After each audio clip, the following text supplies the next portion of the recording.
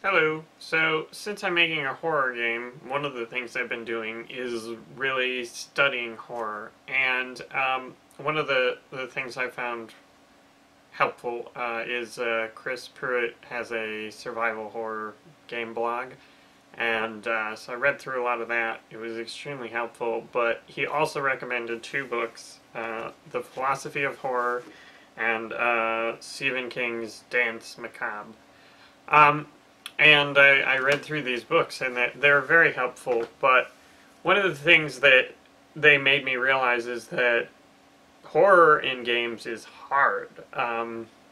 Because I think to some extent in other mediums, it's somewhat formulaic. So if you look at the philosophy of horror, they basically outline two. There's basically just two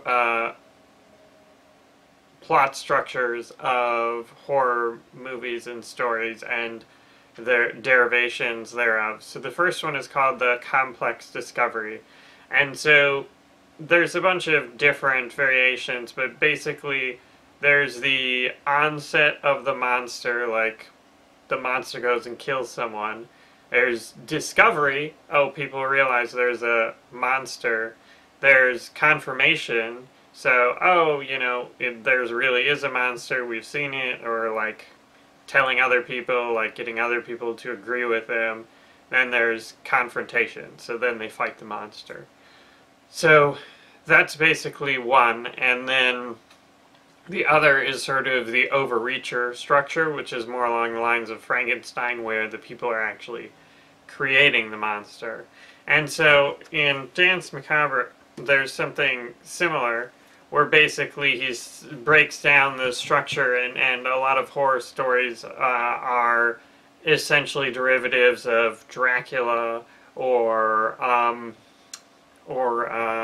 Frankenstein or Dr. Jekyll and Mr. Hyde. And so certainly, Frankenstein and Dr. Jekyll and Mr. Hyde are sort of the overreacher in the philosophy of horror book.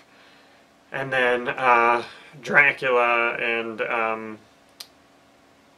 forgot the other one I said, but that's the sort of complex discovery. And so like Stephen King argues zombies are sort of derivative of vampires. I mean, in that they're consuming people and they were people.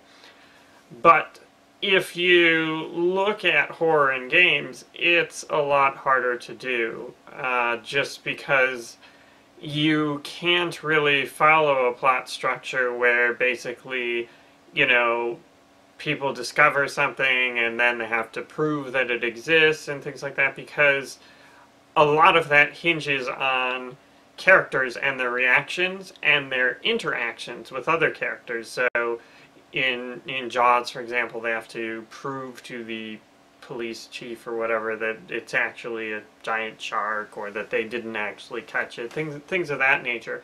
But that doesn't really lend itself to games. And I mean, certainly I have an interest in horror films, and at one point I still sort of toss around the idea I would love to make a horror film.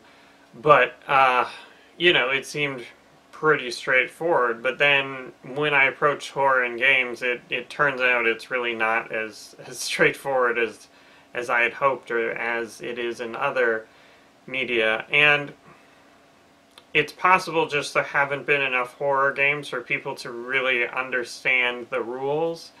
But also I think it's just different in games and interactivity is you have different ways of confronting the player, and certainly most games are combat focused, and so if you have a bunch of combat, then you worry there's sort of a balance, at least in my mind, between horror and action. And so like Dead Space, especially the last one, to me is a little bit more towards the action side of things than the horror. I mean, certainly I enjoyed the games, except, well, 3 wasn't great, but they didn't feel quite like a horror game to me. So I think that's something that I'm still giving a lot of thought, and I'm experimenting with, is what's the best way to bring horror to games, and what's been done, and what new things can I bring to the table.